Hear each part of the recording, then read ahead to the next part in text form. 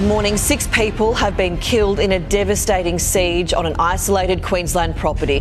The 2 young police officers murdered in cold blood have been identified. Constable Rachel McCrow, aged 26, and Constable Matthew Arnold, aged 29, were gunned down at the property in the Western Darling Downs, about 3 hours west of Brisbane. The officers were attending the location as part of a missing persons report. It is an extremely emotional and challenging time for the Queensland Police Service.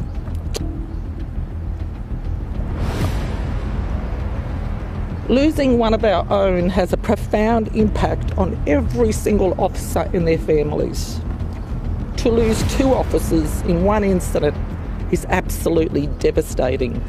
A neighbour, now identified as Alan Dare, was also shot and killed in the attack, which sparked a massive manhunt for the offenders. Special Operations Police shooting dead 3 suspects, including brothers Nathaniel and Gareth Train, and a 3rd female, Stacey Train.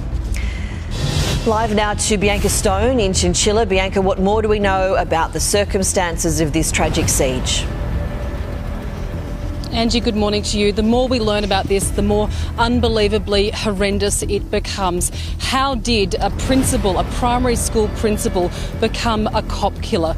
Police went to that address after a missing person report. They were looking for Nathaniel Train, a 46-year-old man who was missing from New South Wales. He was last seen in Dubbo about 12 months ago. In the recent months, he had lost contact with his family. Now, police went there believing he was there with his brother. 4 police turned up in 2 separate cars. 2 police officers hopped out of those cars, jumped the fence, and that's when they were immediately fired upon by 3 people from within that house with high-powered weapons. As you say, those officers have been identified as 29-year-old Rachel McCrow, 26-year-old Matthew Arnold. Neither of those had been in the job for too long.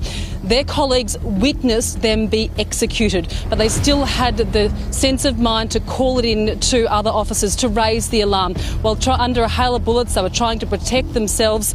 It was Randall Kirk, a male officer, who was shot in the leg. He received a graze to his leg. He hid behind a tree, then jumped into the police vehicle, still being fired upon by those offenders, and managed to raise the alarm. While a first-year constable, Keely Bruff, managed to get into bushland and hide from those attackers, they continued firing upon her. She was radioing back to police all that time, telling them exactly what was going on, that these people in camouflage were firing at police officers and there were officers down. Incredible bravery from that officer who had just been in the job for around 8 weeks.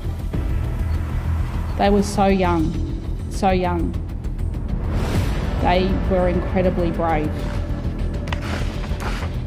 These were absolutely callous, brutal acts, and with honour they served. Hopefully it will give the QPS family some comfort to know that the people of this state absolutely respect and appreciate every single thing that they do. I can only think for Matthew and Rachel's families and close colleagues, the hurt and the pain they are going to go through as we lead into Christmas, which is only 12 days away. He has started laying flowers in memory of the officers and neighbour who lost their lives. Angie, these police officers were not just police officers in this community, but they were part of the community as well. And as you mentioned, the neighbour who came to the police officers' aid, who was shot dead at that scene as well.